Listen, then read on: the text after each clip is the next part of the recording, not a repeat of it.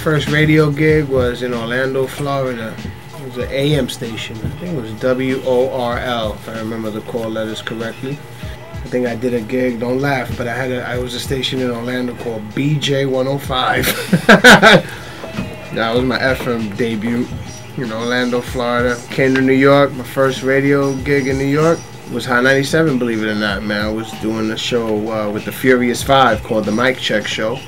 They had a run for about a year or two up there doing this like freestyle, calling, stuff like that. So that was on Hot 97. I was like, I'm talking like early 90s, maybe 94, something like that. Hooked up with Power 105. Well, besides doing guest spots and like BLS and stuff like that, I did Power 105 for about 3-4 years. That was in 2005. I got down with them. No, I got down with Power 105 around 2000 and maybe 2002. And then I'm on Sirius Shade 45 now, 6 years. I started that 2005. The opportunity came up. I had a pretty good relationship with Paul Rosenberg and Eminem and these guys. I actually DJ'd for Eminem on Saturday Night Live, and I had a relationship with them like through the mixtapes and appearances that he's done on my albums, stuff like that. So, when they got their own station, man, 7 days a week, you know what I mean? They called me for Toca Tuesdays, and shout out to Reef. I know he was an intricate part of making that happen as well. And bada bing, bada boom. Fire, reload, around your people, my first Calico. I've been the podcast. Of course, we had Suture on the late night tonight. Suture after the show.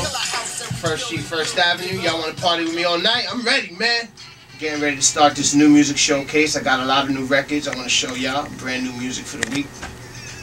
We take it back, but we push it forward too, man. The focus of the show, yeah, we definitely pay attention to a lot of new artists. I mean, me being in the mixtape movement, the mixtape community for so many years, 20 to be exact, I've always been known to break new records and break new artists and stuff like that. Started with the mixtapes, and now it's carried over into the radio show now, and I have an opportunity to do interviews and pretty much program my own show for 4 hours. So, in that time, man, you gotta, in order to stay current and relevant, you gotta pay attention to the new artists, and there's a lot of people that have presence on the internet that you don't even hear on the radio. And shout out to Lindstrom and Alex and everybody at Lindstrom.com. Their ears are really in the street, and they tremendous help for me as well. Some of the new artists that surprised me, Big Sean, Danny Brown, Ty the Prince. Too many to name, man. I mean, there's a lot of artists. Square Off. It's a lot. You know what I'm saying? I mean, we were the first ones to feature a lot of folks too. It was early with the Joel Ortiz thing or Mac Miller. You know what I'm saying? So many, man. Just countless names, man. We on our game over here. Haha! The return of the 50 MCs coming through a theater near you. It's the Peacemaker 3 album. Subtitled Return of the 50 MCs, subtitled Mixtape 100. So I'm crossing 3 brands. I'm bringing 3 brands together into one super project. 50 MCs, man. What can I say? A lot of boom bap rap.